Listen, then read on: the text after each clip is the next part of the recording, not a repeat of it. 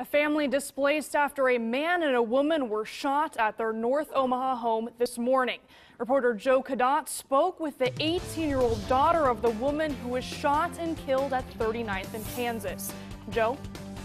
35-year-old Suzanne Pope and 44-year-old Curtis Goodwin were shot at their home at about 4:30 this morning at 39th and Kansas. Pope was pronounced dead on scene. Goodwin remains in critical condition at the hospital after undergoing surgery today. 18-year-old Nicole Pope found out this morning that her and her 7-year-old sister no longer have a mom. Somebody took her life away and I can't just call my mom when I want to. I'm just upset that they took my mom away from my 7-year-old sister and she saw what my mom looked like after the fact. Pope says she has these words for whoever killed her mom. For the people who did it, I just want them to know that they took a mom from an 18-year-old and they took a mom from a 7-year-old. That 7-year-old has to grow up without her mom, and I know how hard it is when you need your mom all the time, and she doesn't have that now. 44-year-old Curtis Goodwin remains in critical condition with gunshot wounds. Nicole Pope's boyfriend, Michael Fauntleroy, says Goodwin is his mentor.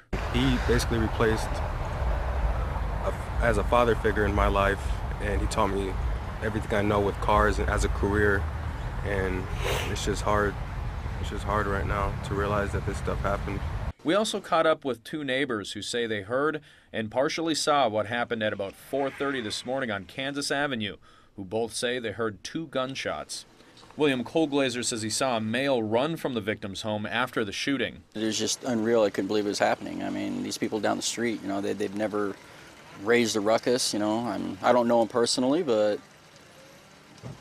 they just seem like quiet, normal people. Neighbor Jacob Gilbert says there were several kids inside his home when he heard gunshots and saw a black newer model Chevy Suburban speed away from the crime scene.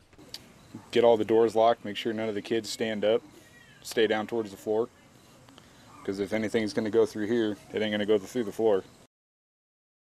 Nicole Pope says her mom doesn't have life or medical insurance. A GoFundMe page is set up, and we have a link to that at KMTV.com. Reporting live, Joe Cadott, KMTV Action 3 News.